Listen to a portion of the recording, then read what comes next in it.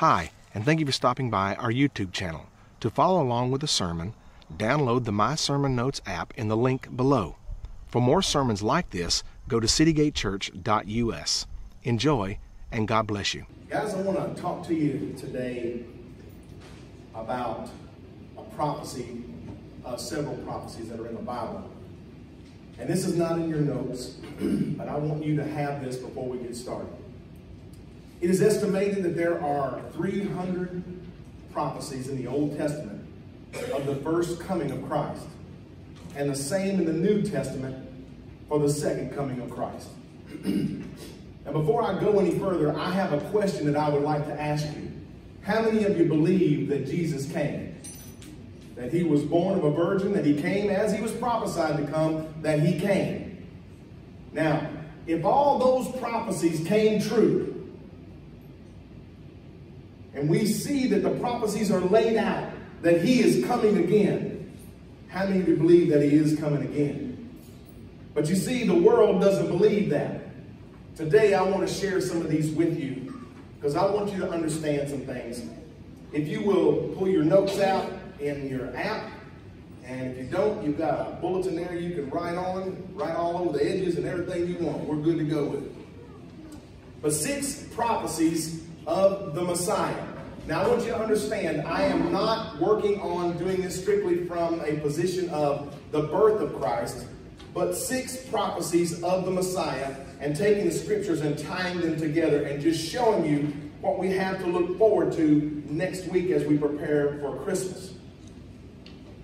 The first prophecy is this: the Messiah would be from the lineage of King David.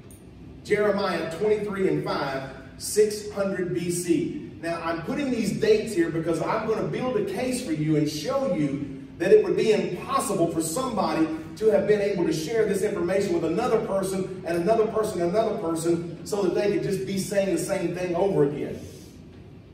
Jeremiah 23:5 says this: "Behold, the days are coming, says the Lord, that I will raise to David a branch of righteousness. A king shall reign and prosper, and execute judgment and righteousness in all the earth." Now, I want to tell you, I had a whole other sermon prepared. I already had it put together, and I had already pushed sin.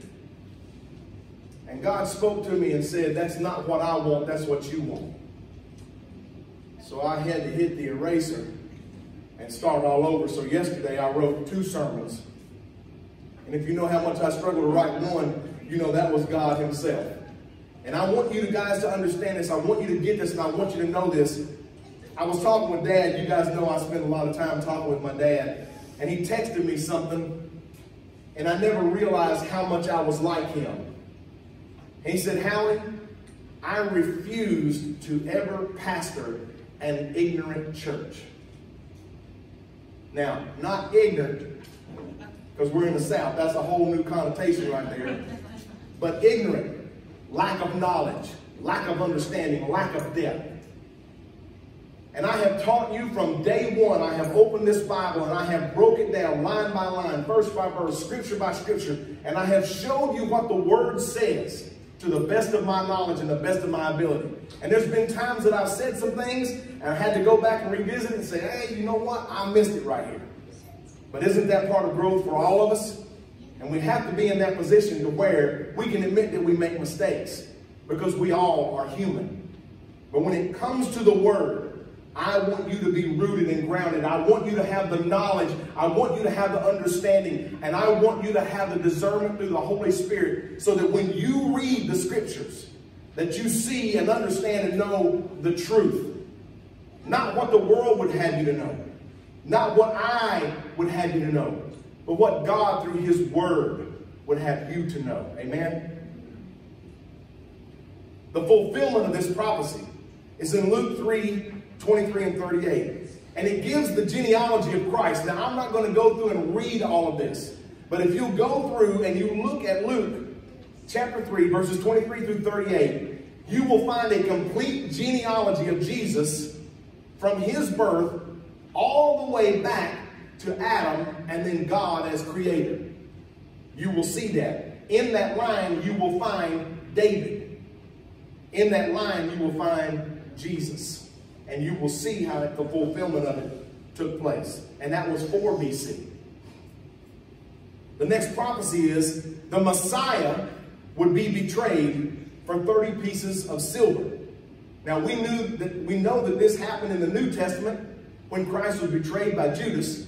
But Zechariah prophesied this in 487 BC, 487 years before Christ.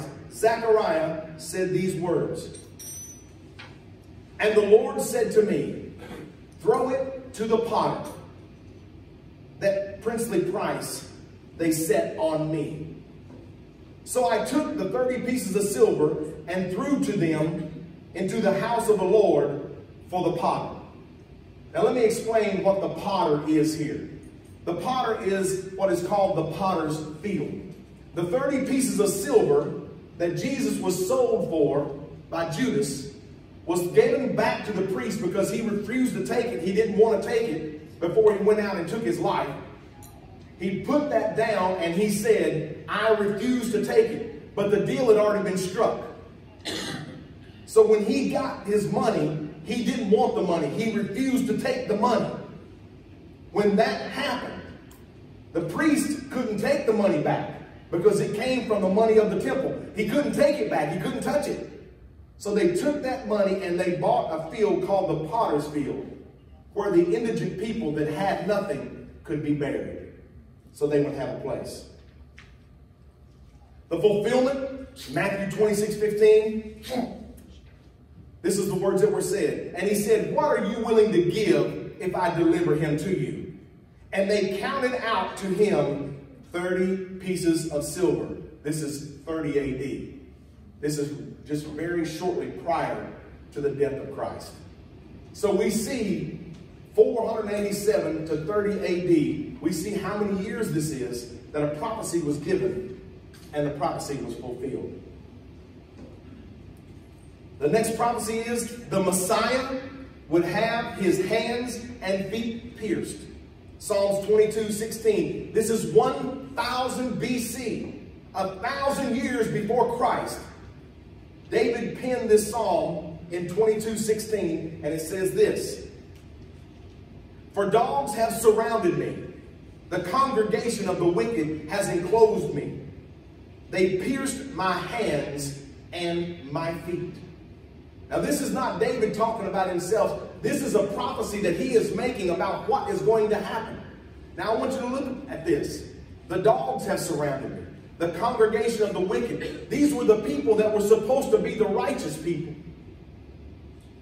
They're now considered dogs and wicked when David pens this. Look further at the fulfillment in Luke 23:33.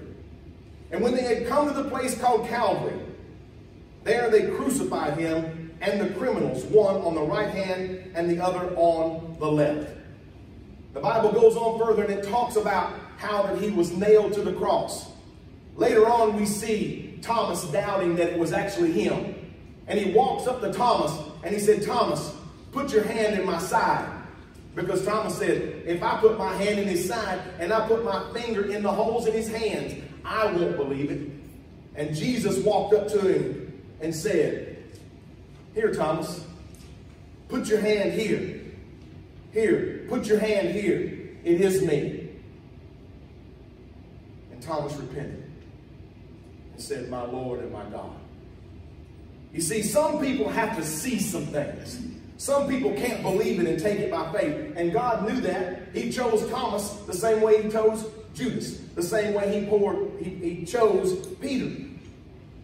He knew what he was getting. He knew how we were. He knew how our minds work. And he chose every one of them by hand. And when he says in Isaiah, this is a sublet. In Isaiah, he says, I have engraved you in the palms of my hands. Who can take you from me? Who can pluck you from my hand? Who can take you out of my hand? Jesus holds us that have been bought by the blood that he shed on Calvary. Jesus holds us in the palm of his hand. Amen? Who can take us from that hand? Prophecy. People would cast lots for the Messiah's clothes. Psalm 22:18. Again, David writing 1,000 years prior to this happening. Psalm 22:18 says, they divided my garment among them, and for my clothing they cast lots. The fulfillment of this is in John 19:23 and 24. Then the soldiers, when they had crucified Jesus, took his garments and made 4 parts, to each soldier a part, and also the tunic. Now the tunic was without seam, woven from the top in one piece. They said therefore among themselves, let us not tear it, but cast lots for it, whose it shall be. That the scripture might be fulfilled, which says, they divided my garments among them, and for my clothing they cast lots. Therefore the soldiers did these things. 30 AD. What do they mean when they say cast lots? Good question, Cam. In the Bible, when it talks about casting lots, it's the same way we would do what is called casting dice. Or we throw a dice, or we cast a die. And so they would have numbers, they would each pick a number, and then they would roll the dice, and then the lot would fall that way. So when they do that, that's one way of doing it. And the other is a thing that we call drawing straws, the short straw. So there's a couple of different ways of doing it. But that's what it was referring to here. Okay? Good question, Cam. Thanks for asking. So I want to share something with you that is so important that we miss so much. And I'm going to back up. And I want you to see something. If I back up the right way. Okay. Watch this. In the bottom part of this scripture it says, now the tunic was without seam, woven from the top in one piece. The tunic was the outer garment that Jesus wore.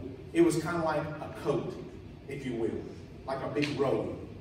Now, we have one evidence in the scripture of another thing in the Bible that was woven from within and without, and that was without seam. And I want you to know what that was.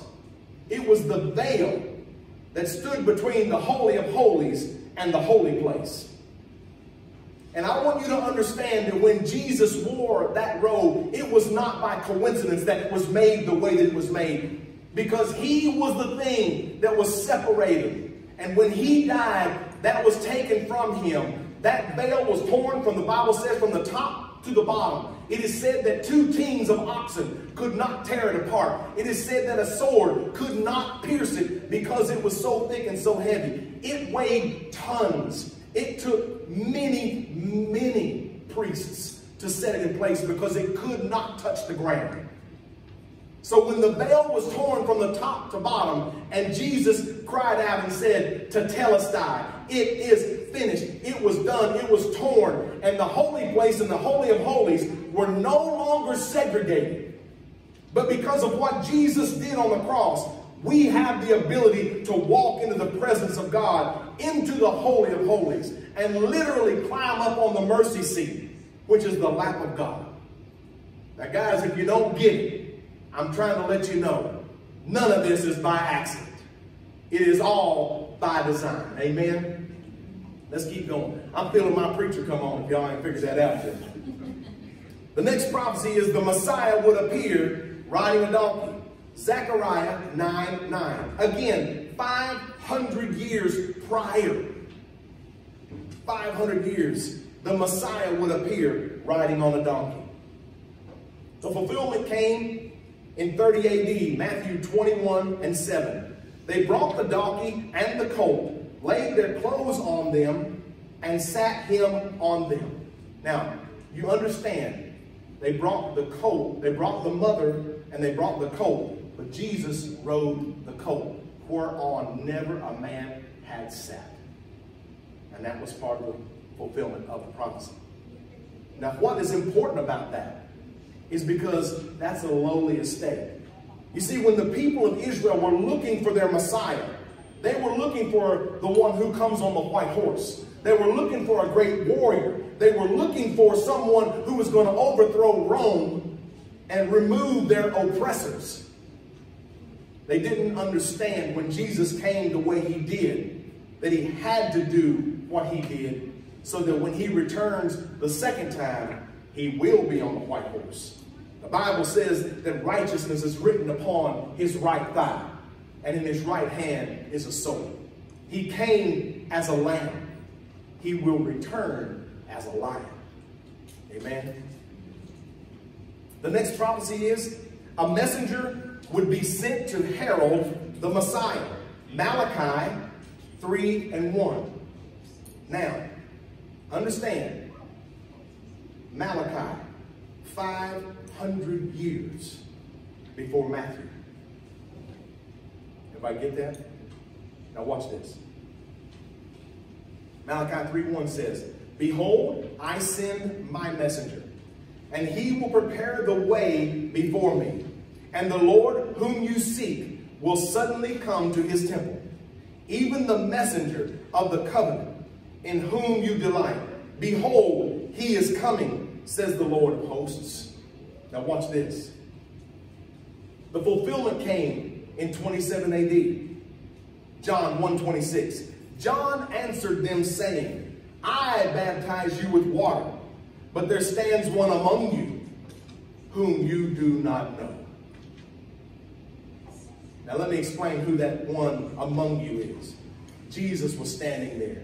This is right before Jesus is baptized by John the Baptist.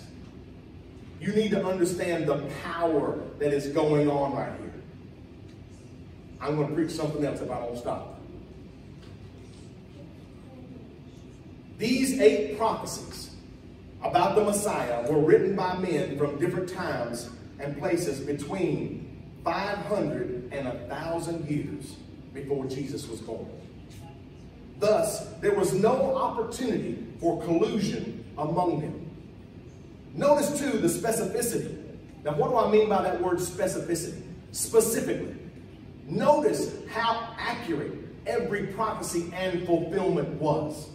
And this is just some. Remember, there's over 300. I'm just looking at a few, just 8.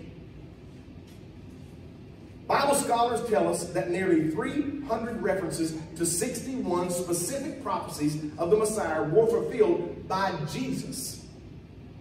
The odds against one person fulfilling that many prophecies would be beyond all mathematical possibility.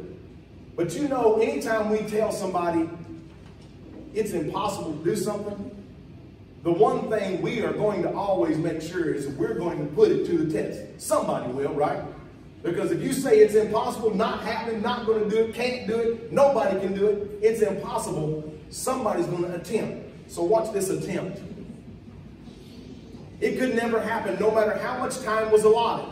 One mathematician's estimate of those impossible odds is 1 chance in a trillion, trillion, trillion, trillion, trillion, trillion, trillion, trillion, trillion, trillion, trillion, trillion, trillion. Now let's look at it another way. 1 in 13 trillion, if it were possible. That's the odds. That's the chance.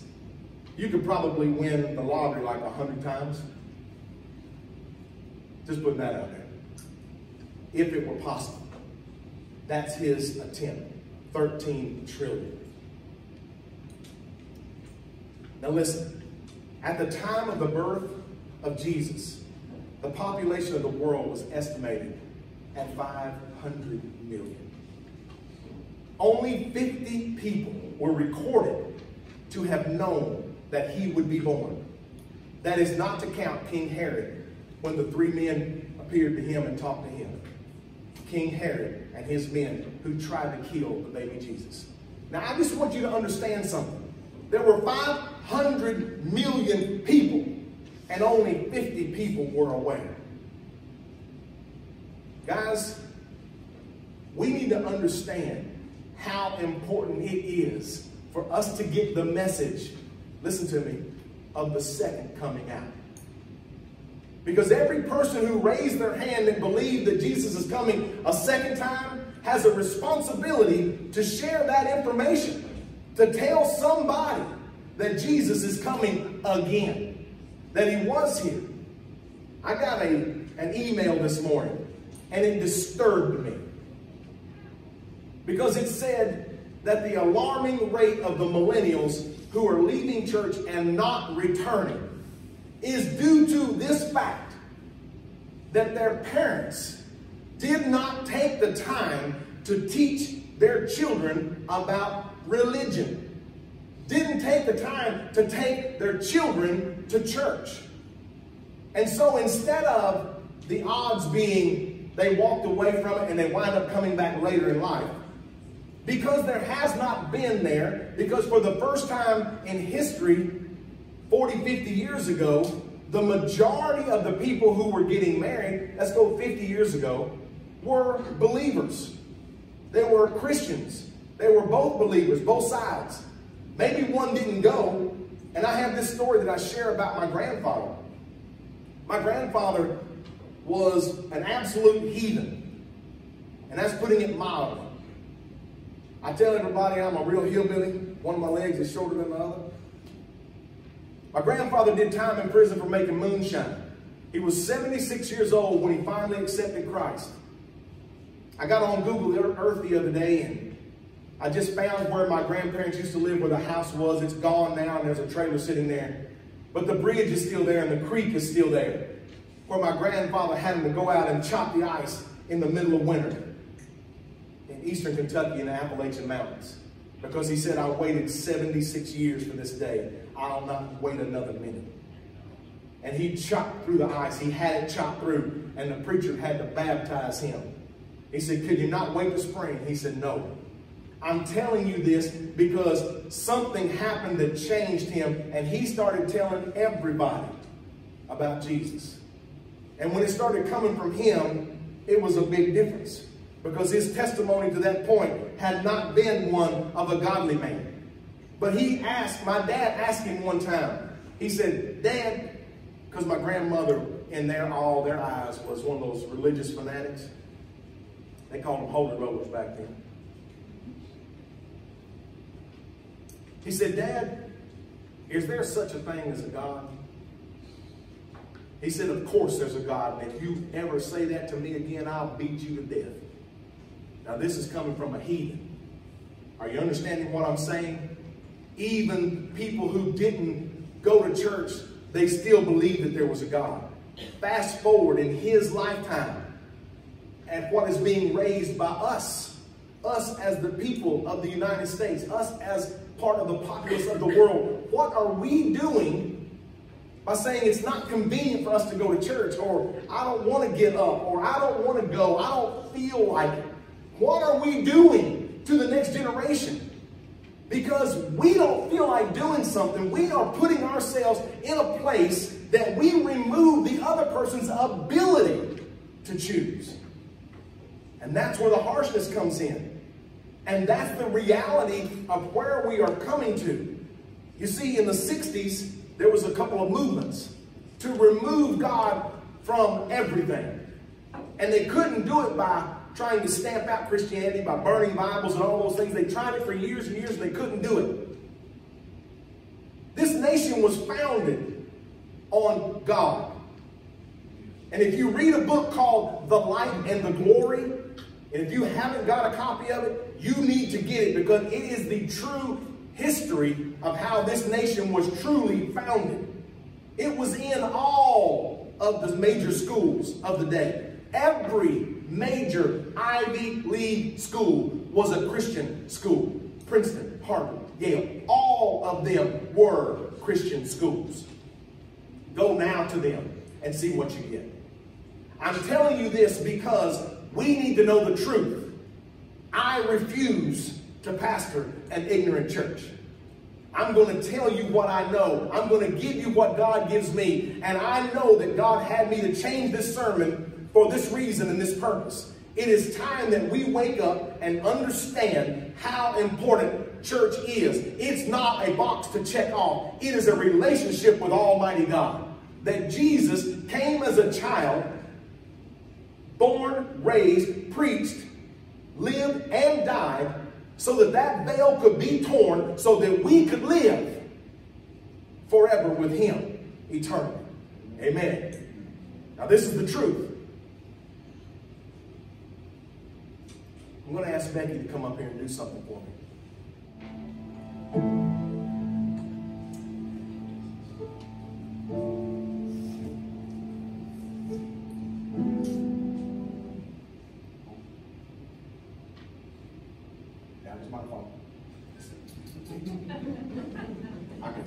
just trying to get rid of it.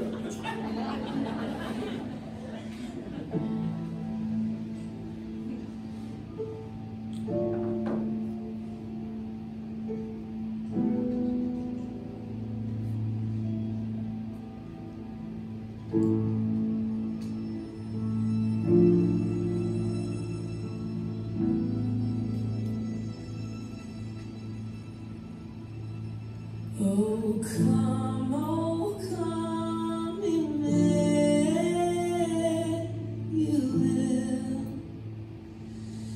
and ransom captive Israel, that mourns in lonely exile here, until the Son of God appear. Rejoice, rejoice, Emmanuel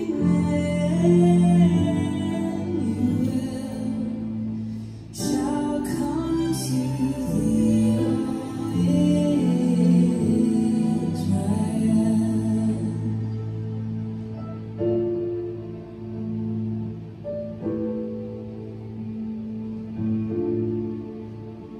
Oh, come thou Rod of Jesse, free thine own from Satan's tyranny, from depths of hell thy people save, and give them victory o'er the grave. Rejoice, rejoice, Emmanuel shall come to thee, O Israel.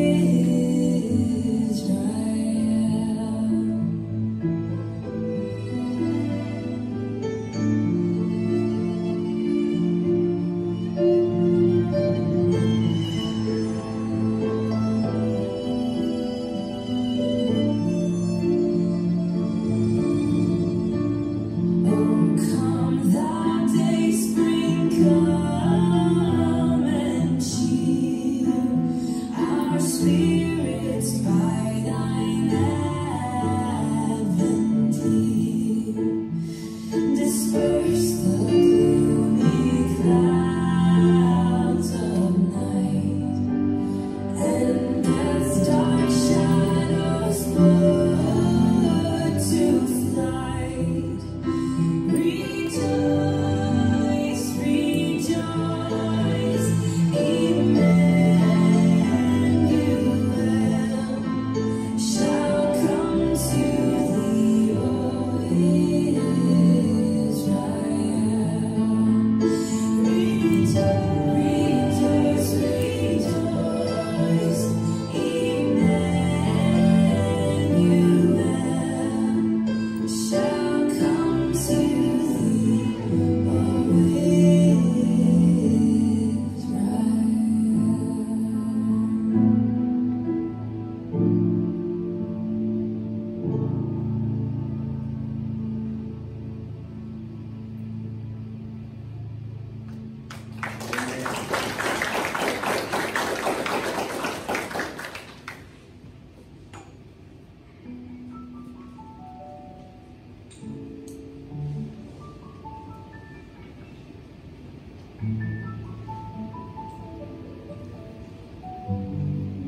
Yesterday was an amazing day.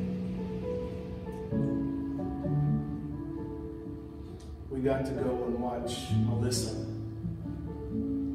She graduated a bachelor's degree RN. I was so proud. And I remember the day that Travis brought her home. Kind of like a puppy, huh?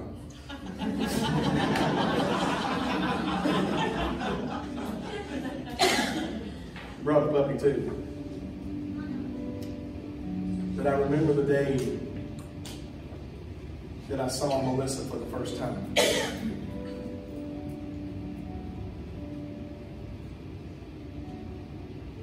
And I knew there was something very special about her.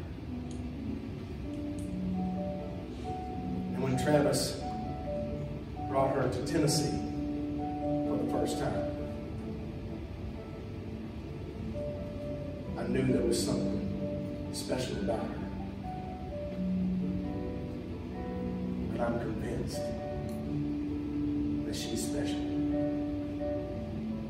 I thank God for you, Melissa. And I'm so proud of your accomplishments. I want you to know. This song, where feet may fail. How many times have you failed? How many times, Melissa, taking those tests and wondering if you were going to make it or not? Graduated with a 3, 4, 5. Is that close? Fantastic. How many times have you been put to the test? Some of us have been tested. Some of us have not been tested. Some of us have refused the test. But when God tests us, you need to understand that there's always two choices. And it will always be one of two things. If you pass the test, it's to deliverance. If you fail the test, it's to destruction. But what you need to know is, God always makes a way of escape if you fail the test. He always makes a way for you to take the test again. You see, what Satan does is like the friend of Katie's that failed the test without an opportunity to take the test again. Put herself in a situation unintentionally. How many times do we put ourselves in situations unintentionally, not meaning to, but yet we wind up being stuck in that proverbial between the rock and a hard place? How many times have we turned our backs on God? How many times have we walked away? How many times have we felt that we were better than we actually were? How many times, over and over and over, have we done this? Only to find the open arms of Jesus every time we turn and come back into his presence. Every time. And if we will but humble ourselves. You see, there's an old saying that says, pride cometh before a fall. The Bible also says that a man shouldn't think more highly of himself than he ought to. This is one of those times that I want you to consider what is being said here today. How many prophecies have we looked at today? Just 8. Of potentially 300, more or less.